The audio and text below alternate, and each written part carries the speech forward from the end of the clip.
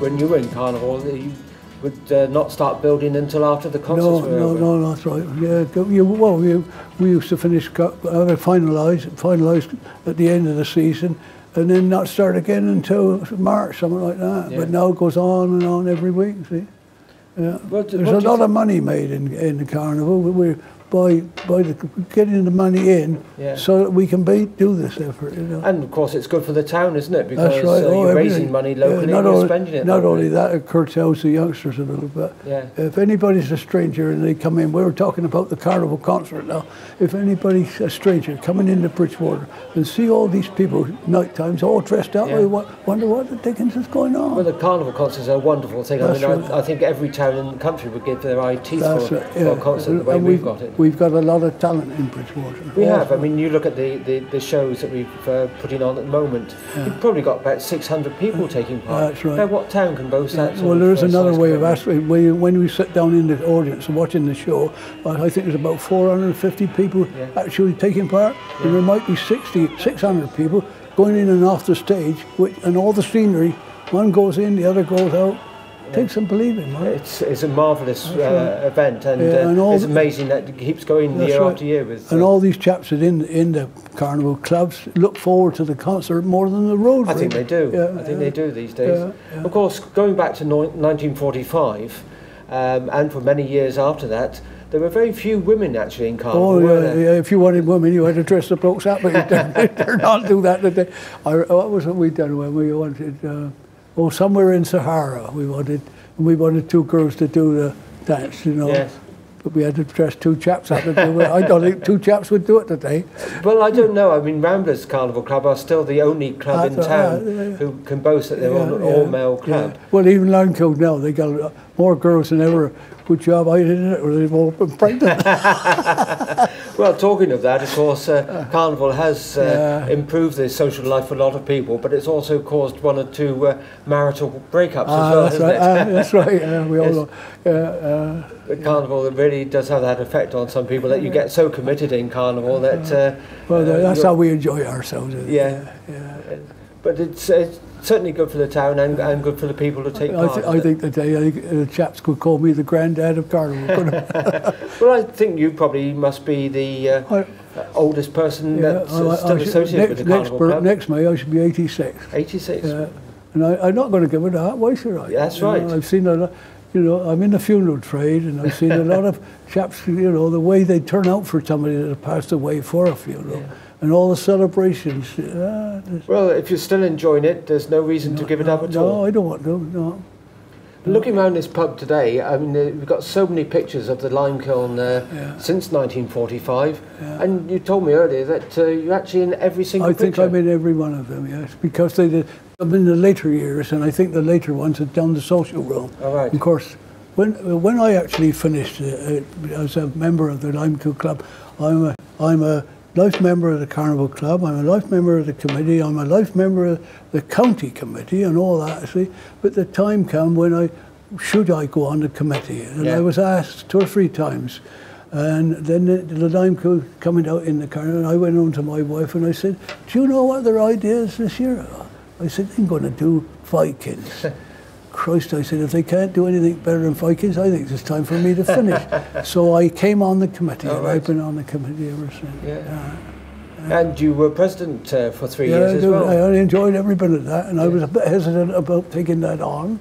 I didn't like the idea because I'm not a sportsman in the way I talk about sport, because I'm not a keen anything to do with football or cricket or skittles or even. But when we had the meeting and I was asked if I would be president, and I was coming out of the house and my wife said, are you going to take it on? I said, no, I'm not going to take it on. I don't feel I can do it. But when I went to the meeting, one got up and said something about me and somebody else got up and said something.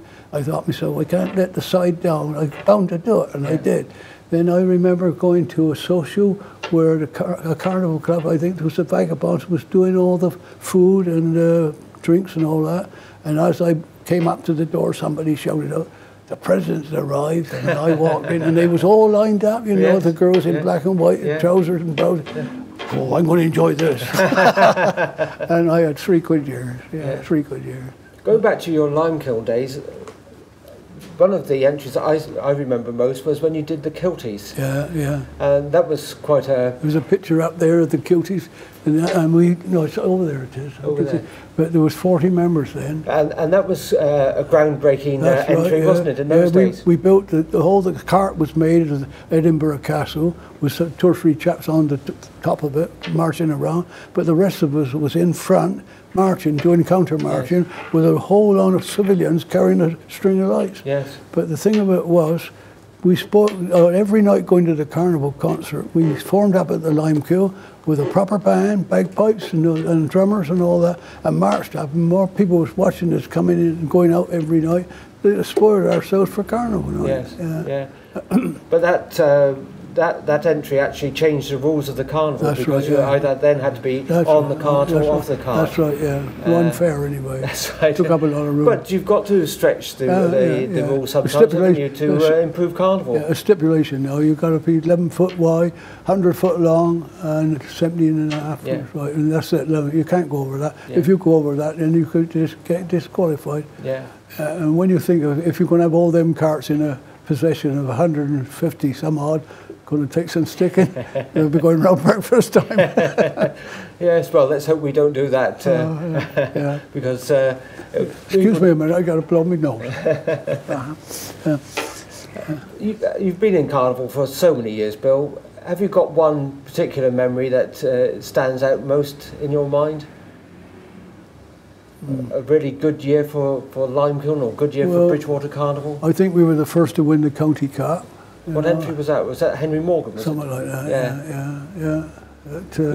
It was all good times as far as I was concerned. So you were one of the instigators of the county, weren't you? You and Fred? Yeah, that's right. Going back that time, The first, the instant I can remember was going to the county one year when Weston wants to come back in the circuit, and I didn't think I thought at the time they had more money than we could afford. Yeah. And I was a little bit against it. After the meeting, I learned they didn't have any money at all.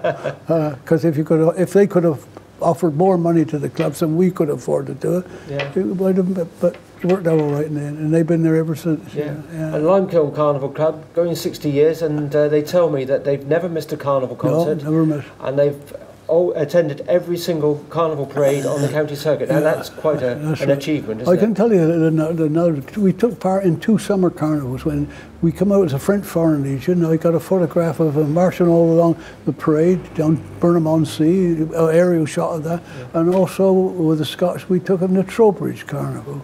I've had some good times. Yes, and many more years to come. I hope so. Well, Bill, we could carry on talking for hours and hours, but I think the film's running out, so it's probably time to move on now to our next port of call. So thank you very much for sparing the time, Bill. And, lovely for you to bring along some of these photographs, and I'm sure we'll be seeing some of them on the later on in the film. Well, all the best to you, because you've done a good job. Thank you very much, Bill. Nice to see you. And okay, all the best. Cheers.